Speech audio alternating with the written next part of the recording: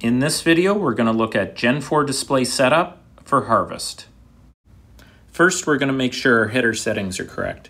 You're going to go to Menu, Header, then select the Flex Draper up at the top. Then we're going to make sure our width is correct. This is very important for documentation. Also, make sure your record stop height is correct. This is when documentation is turned on and off and helps for accurate yield data. Then we're going to go to our auto controls. Make sure that our header automation is set correct with our height resume, height sensing, and lateral tilt.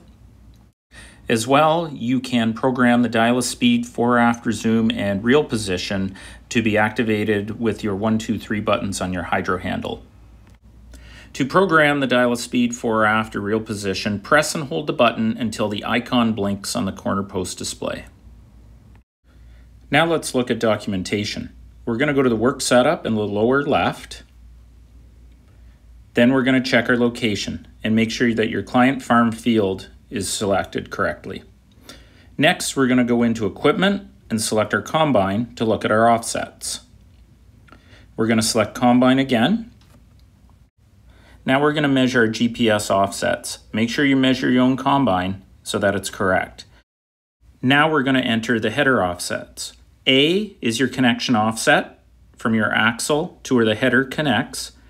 And then there's the work point, and that's from where the header connects to the knife. Note that this work point will be different for an auger head or a draper head or a corn head. Now we want to check our work summary and make sure our crop, variety, and harvest units are correct.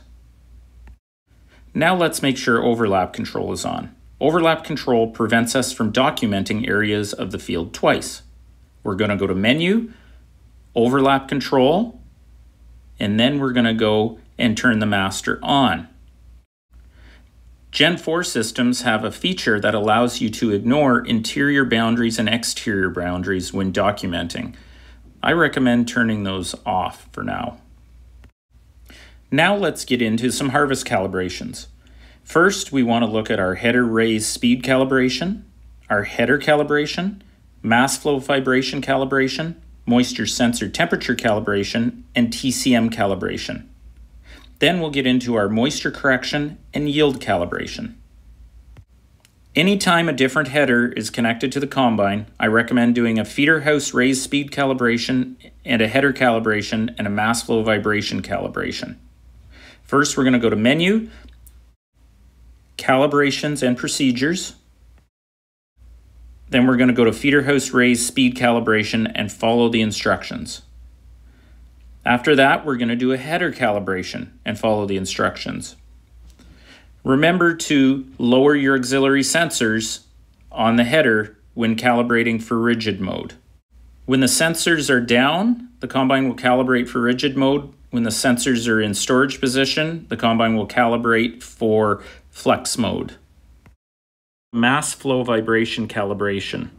For this calibration, you want to make sure the separator and header are engaged and the header is in operating position and that the grain tank is empty.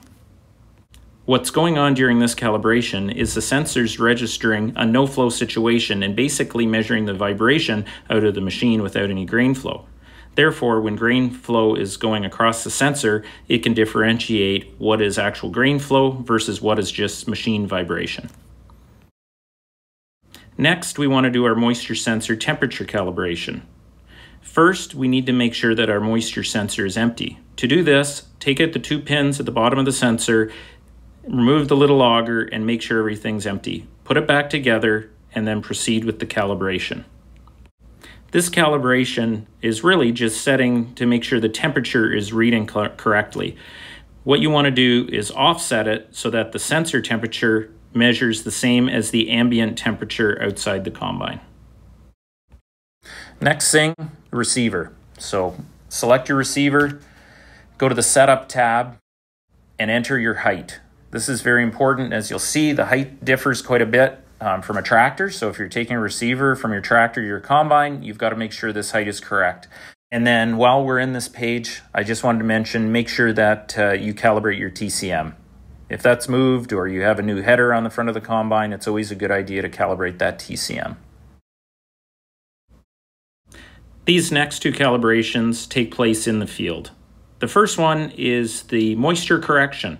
And basically we want to make sure the moisture meter on the combine matches what we know to be true. To set the moisture correction, go to Menu, then Grain Handling, then select Correction. Remember, moisture correction equals actual moisture minus combine moisture. For example, if the elevator was 13% and your combine was reading 12%, that would equate to a positive 1% offset. Finally, you'll want to do a yield calibration in the field. Go to Menu, Calibrations and Procedures, and find the yield calibration. Please refer to John Deere's YouTube channel called GoHarvest for complete details on doing a yield calibration for your John Deere combine.